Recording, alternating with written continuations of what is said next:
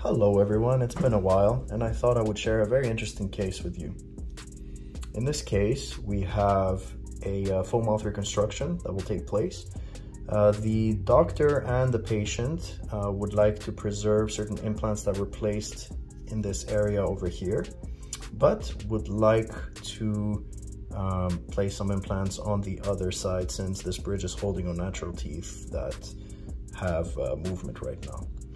So the first step in this case will be to extract all of the site, but maintaining this implant supported bridge that is very, very stable and can really act as a nice anchorage for the rest of the subsequent guides that will go on there.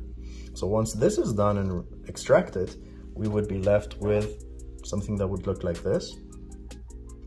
And on top of this, what we will follow and sit on will be this guide here, which will have basically two purposes. The first purpose will be to guide the surgeon into performing the bone reduction, but the second purpose will also be drilling the guide pins, and being that we have a stable area here, the positioning of these guide pins will be very precise and very important because all the subsequent guides will rely on the positioning of those guide pins.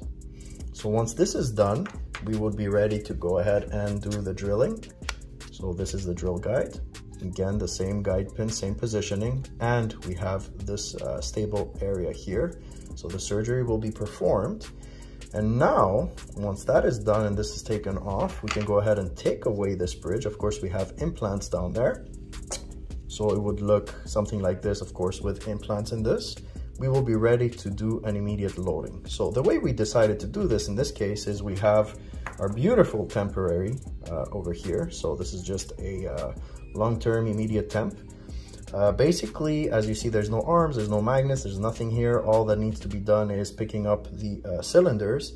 So what we created is this here device, which again follows the same place for where those guide pins were subsequently planned.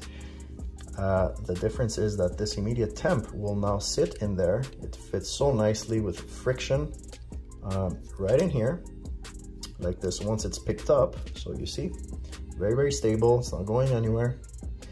So once that is put into place where those guide pins were previously placed, the cylinders can be picked up.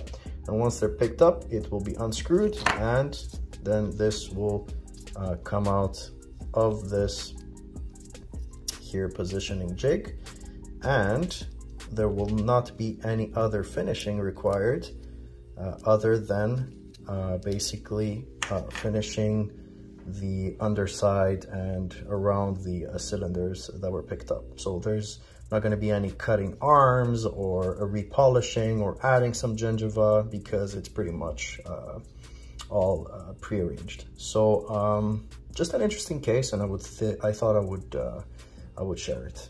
Have a great day.